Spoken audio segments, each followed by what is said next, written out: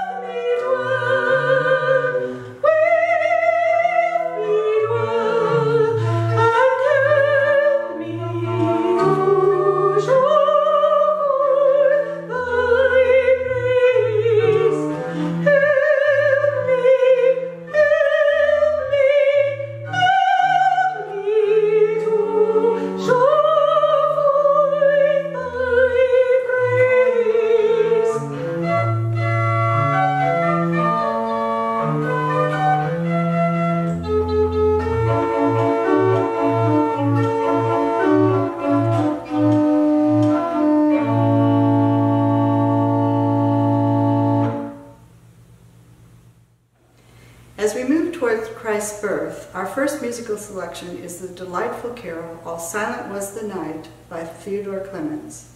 The son of a Moravian minister, Clemens was himself ordained and sent to serve the church on Tobago, Antigua, and Trinidad.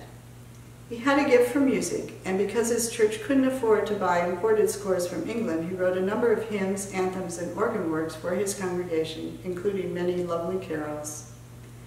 Following the Clemens work is a setting of Hark, a Voice from Yonder Manger, or Fröhlich soll mein Herz springen, by Jacob van Vleck. Van Vleck was born in New York and educated right here in Nazareth, after which he went to Germany for seminary.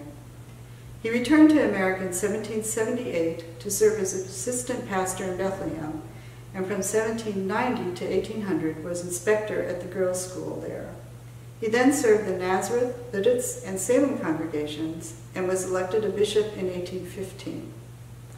Van Vleck was reportedly, quote, a fine performer on violin and keyboard instruments, end quote, and his keyboard style was complemented by a French aide to General George Washington.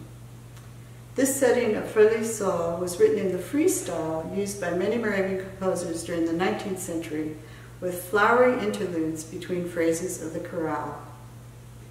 Staying in Nazareth, the next work is by Moravian musician extraordinaire David Moritz Michel. Born in Kuhnhausen, Germany, Michel didn't become a Moravian until he was 30 years old. He taught at the Moravian school in Niski, which is near Herrnhut, and came to America in 1795. His official church position was as a worker with young men of the Nazareth and Bethlehem congregations, but his contributions to the musical life of the settlements were extraordinary. He revitalized the Bethlehem Collegium Musicum and conducted the 1811 performance of Haydn's Creation, which was probably its American premiere. Michel is also a well-known composer of wind ensembles, writing, among other works, 2 water music suites written for excursions on the Lehigh River. We'll now hear Michel's delightful anthem of Welcome to the Christ Child, Hail Infant Newborn. In those days, a decree went out from Emperor Augustus that all the world should be registered. This was the first registration and was taken while Quirinius was governor of Syria. All went to their own towns to be registered.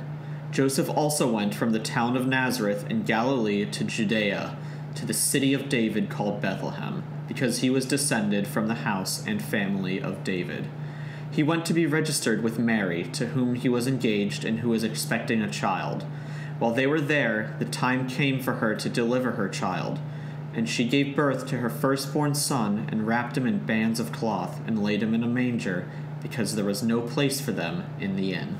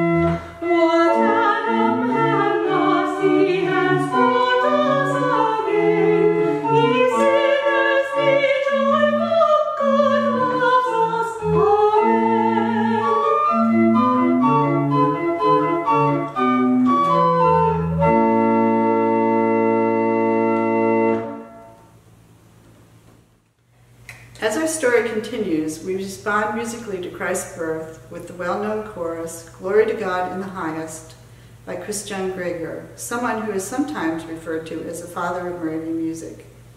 Gregor was born in Silesia and joined the Moravian Church when he was 17. He served as organist, minister, and administrator, in which capacity he visited America in the early 1770s. Gregor was instrumental in Moravian liturgical development and is the one who introduced the use of concerted or accompanied anthems and arias into our worship services. A prolific composer himself, he also served as editor for the hymnal of 1778 and Choralbuch of 1784, and implemented a tune registry which is still in use today.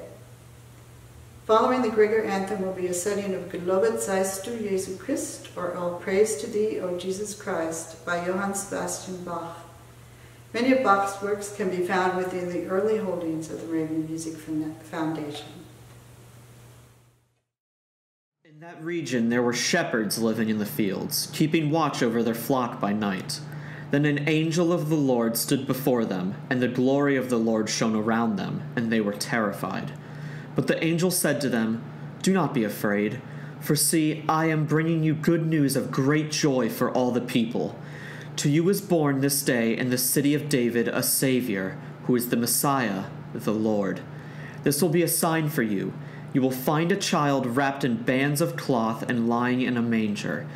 And suddenly there was with the angel a multitude of the heavenly host, praising God and saying, Glory to God in the highest heaven, and on earth peace amongst those whom he favors. When the angels had left them and gone into heaven, the shepherds said to one another, Let us go now to Bethlehem and see this thing that has taken place, which the Lord has made known to us.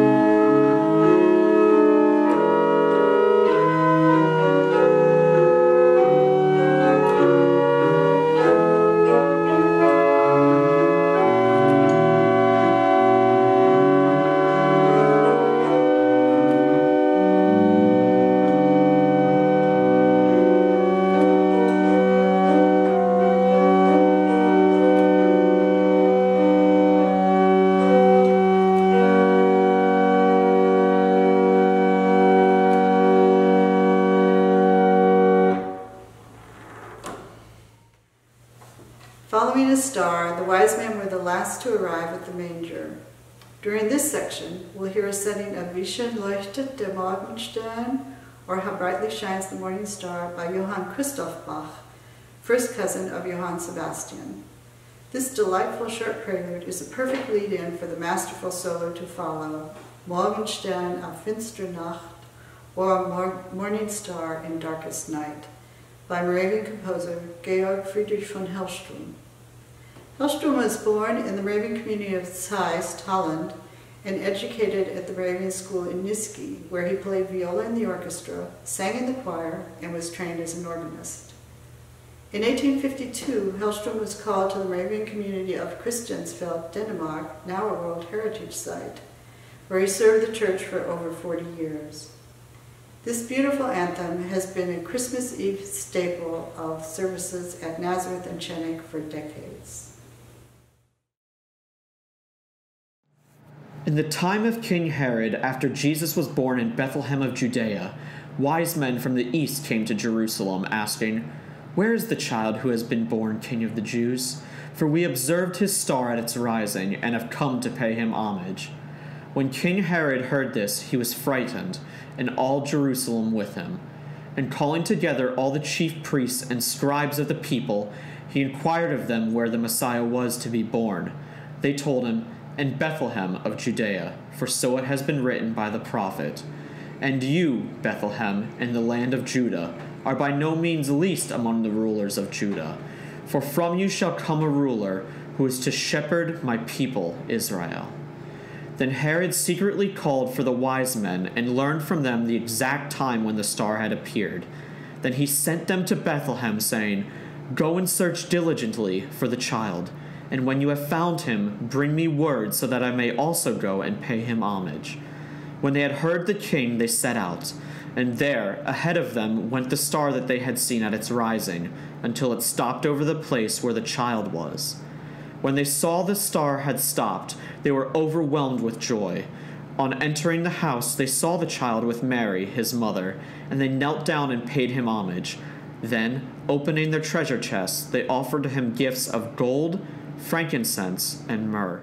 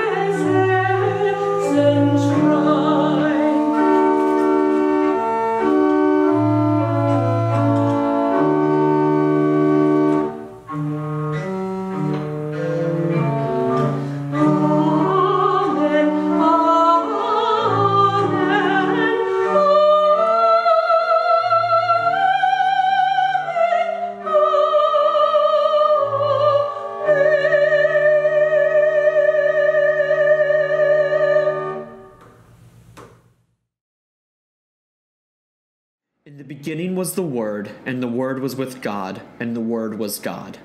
He was in the beginning with God. All things came into being through him, and without him not one thing came into being. What has come into being in him was life, and the life was the light of all people. The light shines in the darkness, and the darkness did not overcome it. And the Word became flesh and lived among us, and we have seen his glory, the glory as of a Father's only Son, full of grace and truth.